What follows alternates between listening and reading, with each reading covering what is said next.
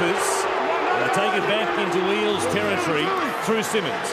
Comes to Lachlan Cooch. Fends away there from Ben Smith. There's a real chance on the right edge for Parramatta.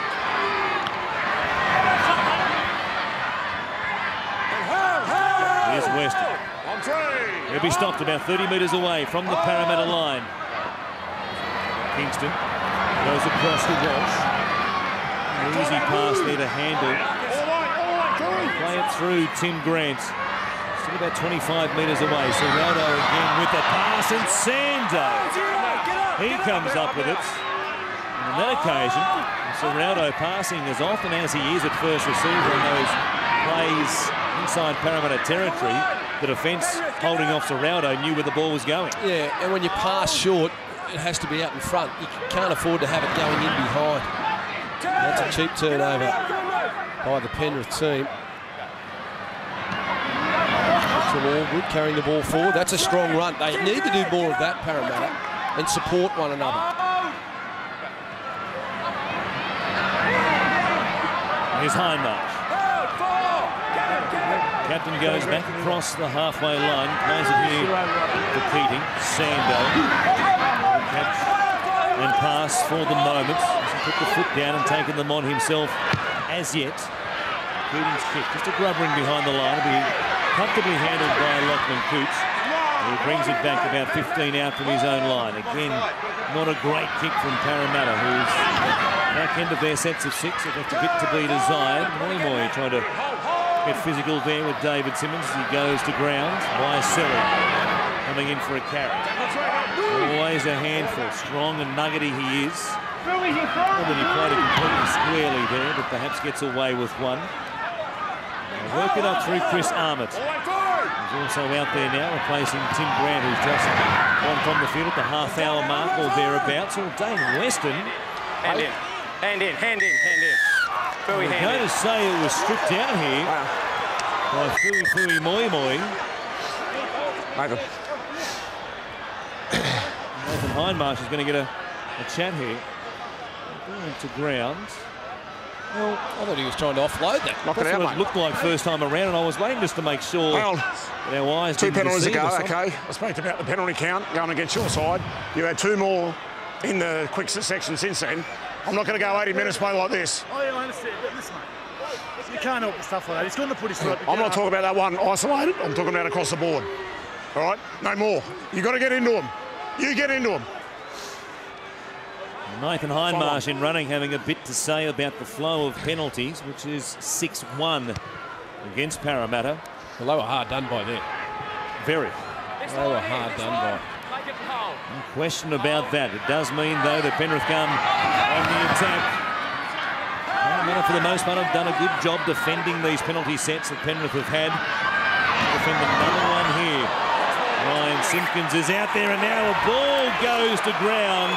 It's Weston again who has it, running into Moi, who was mobbed by his teammates. With congratulations. Well, he just had eyes only for Weston there, Fui. He hits him high, he forces the ball loose, and that's great intensity. Defensively, they've been strong tonight, Parramatta.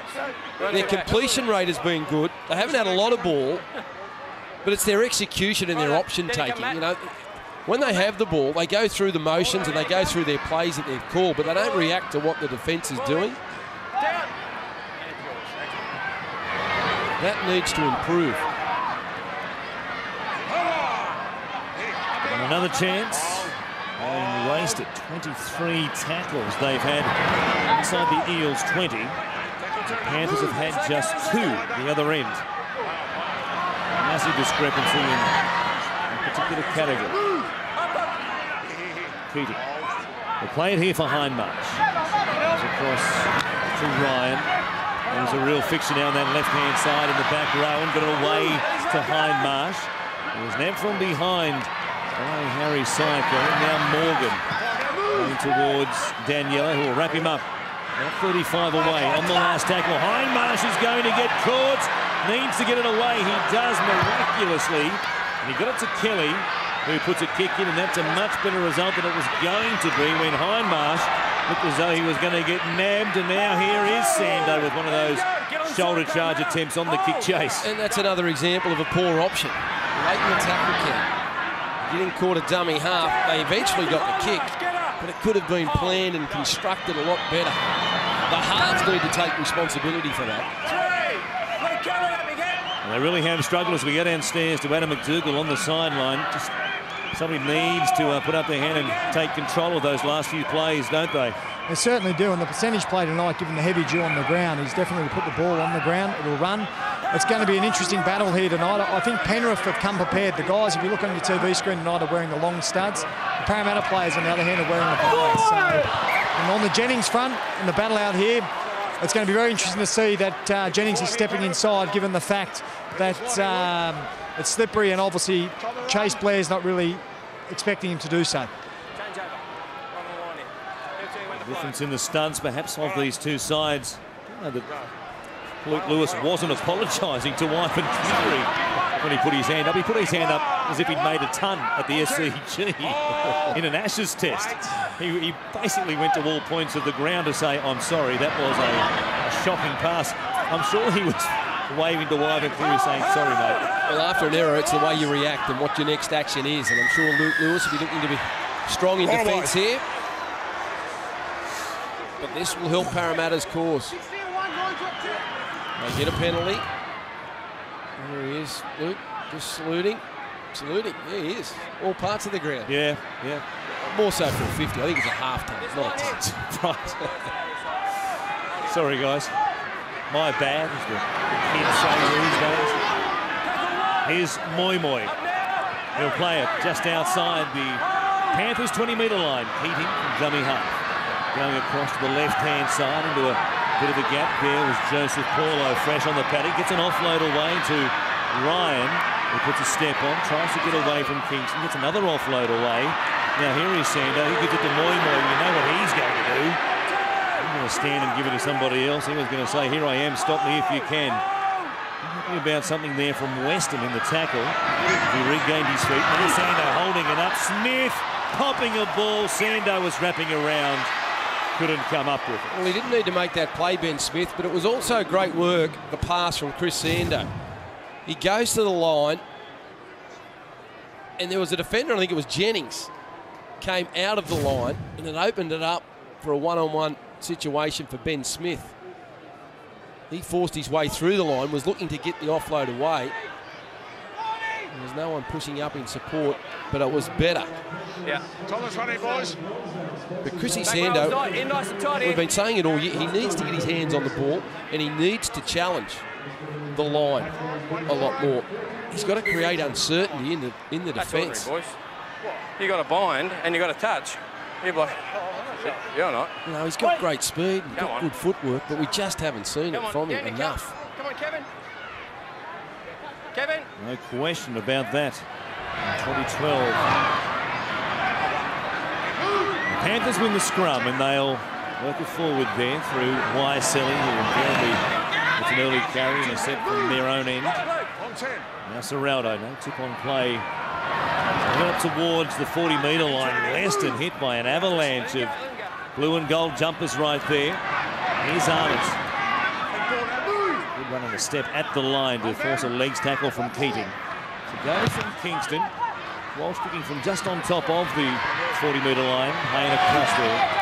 And a nice catch. His positioning at the back has been good so far tonight. Saved a couple of tricky situations, and now his work on the ground forces a penalty, and the penalty count evening itself up, standing at 6-3 at the moment, still Penrith's favour. And they're starting to invite Parramatta back into this game. Well, they're only 6 points in front, Penrith. They've been slack with their discipline, giving away all the way here, Penrith. Some penalties, giving away cheap possession. And here they come through Fui.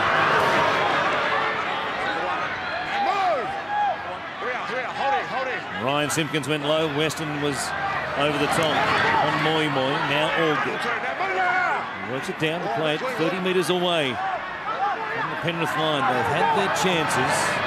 Still nothing on the scoreboard for the visitors here tonight. Paulo to play it inside the Eels red zone. goes Kelly, who's picked up and dumped heavily there. Walsh was involved, and so was Cameron Serraldo. Just over 3 minutes remaining, time running out in this first half for Parramatta. Hayne goes to Sando, wide. Seo had a chance, one-on-one there with Simmons. And again, Parramatta put it down. He would have been hard to stop from there, Kenny Seo, if he controlled that ball. He had David Simmons turn inside out. Enterprising play from Parramatta, shifting the ball to their right edge.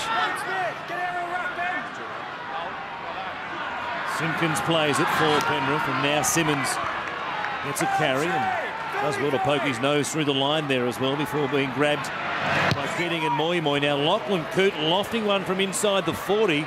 Plenty of depth on the kick, and Hayne will go all the way back to the corner to pick it up. Slightly more angle on that kick, and it was easily going to be a 40-20. Well, that was a better kick and a better constructed kick, given that Lachlan Coote got it left side of the ruck. He's a left foot kicker. Their previous kick was a poor one with a right foot kicker in Luke Walsh, trying to be too cute with the kick. They have the breeze at their back in this first half. Penrith for the remaining 2 minutes of it. Their kicking game has been much better than it was a couple of weeks ago here against the Warriors. As Paulo gets a chance, they keep it alive. Morgan beats a tackle, comes to Coote, went past the fullback. Daniela can't get him also. And Morgan, a terrific run down the sideline.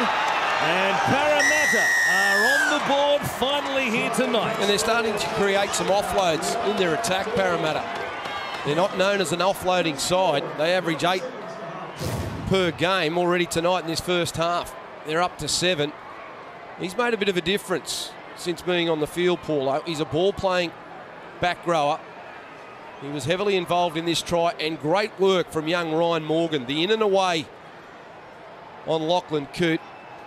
And then he burns off Daniela. Look at that, Paulo. Attracting defenders, staying alive. Good effort there from young Ryan. Morgan in some space. The in and away on Lachlan Coote.